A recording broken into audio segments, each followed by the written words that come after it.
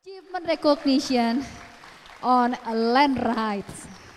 Given Mr. to Mr. Antonio B. B. Quizon. Thank you so much.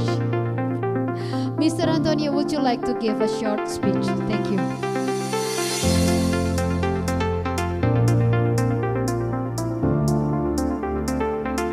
Dr. Umali, my teacher, he used to say that the reward for good work is more work. And I think God gave me another lifetime last year, and I would gladly give everything again and do everything again with a second lifetime. I think that we are humbled by the work that lies ahead, and that something like this is really humbling, because there are a lot of people I know here who have really worked hard, and this should be shared with everybody. Thank you very much. Terima kasih. I got my first arrest when I was 13 years old. I was working at the time with fishermen in the Philippines, and then I actually started one of the youth movements, and also started organizing some communities. That was right after martial law, 1975. I got arrested in 1978.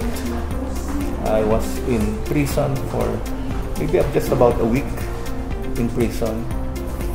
And then I also started organizing.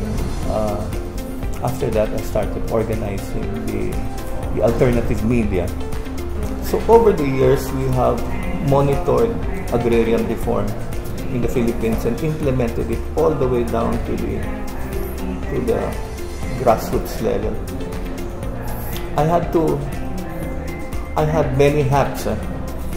One of the groups also I founded was the Center for Agrarian Reform and Rural Development. I was a member of ANGOC, the Asian NGO Coalition. I was head also of the urban poor groups. So I had many different hats. So we have started to discuss the whole issue of land rights together among the different sectors.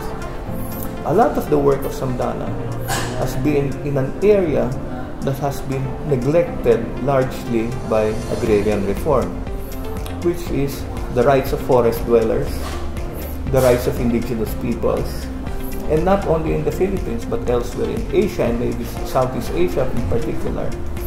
And this is, I think, where the biggest contributions lie, also because Samdhana also brings together different land activists who are working on with different sectors. And this is where we should start to understand each other's work. You need to bring together land rights activists looking into agrarian reform, and land rights activists also looking into indigenous people's rights. You have to start that kind of discussion, because you have to look forward, and you have to look, you have to look for solutions, practical solutions. And so we started that also some years ago, looking also whether it was possible to do some mediation at the local level.